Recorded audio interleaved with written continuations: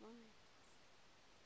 Hard to say what they had cleared off because these trees probably aren't more than 100, maybe 100 years old. But they could have been all cleared off, yeah. So all this behind was cleared. This seems like it goes way down there. That's the bottom. Yeah, it's hard to say. 5 to 10 meters down, depending. The original city here in Edsna was 25 square kilometers, but a lot of that was just the huts of the slaves of the poor people. The poor people. Always live in the huts. In huts. Still live in huts. Well, that's kind of odd. So the Maya never disappeared. They just left these cities and went out into the jungle. Or in the case of the... Well, here, this is a good example. I don't know what kind of animal, but it's like dirt. Just packed in here.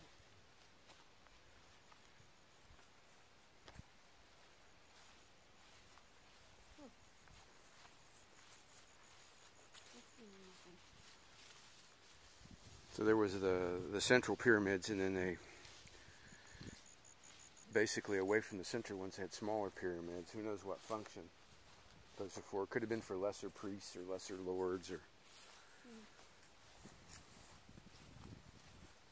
this particular site was started in 600 BC. So it was continuously worked up until about 1500. So yeah, for a period of hundreds and hundreds of years. Of course, the big 600 to 900 AD after Christ, and that was the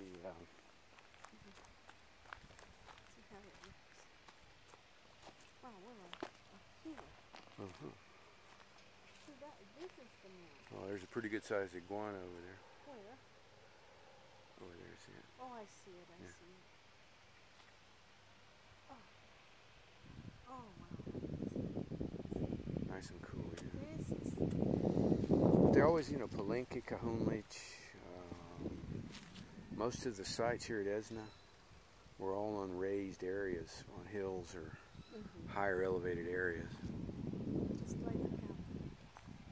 Where's the best spot for that from? Well, the Maya obviously knew their country and picked the better spots for sure.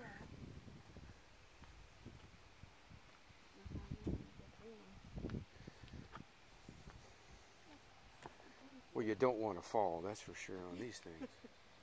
Hey, if they were short people, they use very Well, they're about your steps. size. They probably weren't any more than 5 feet tall.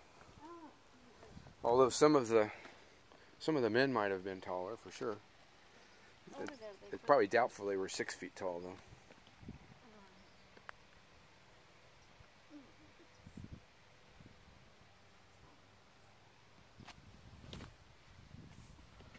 Of course, the rocks are razor sharp, so if you fall, not only will you break something, you'll get cut.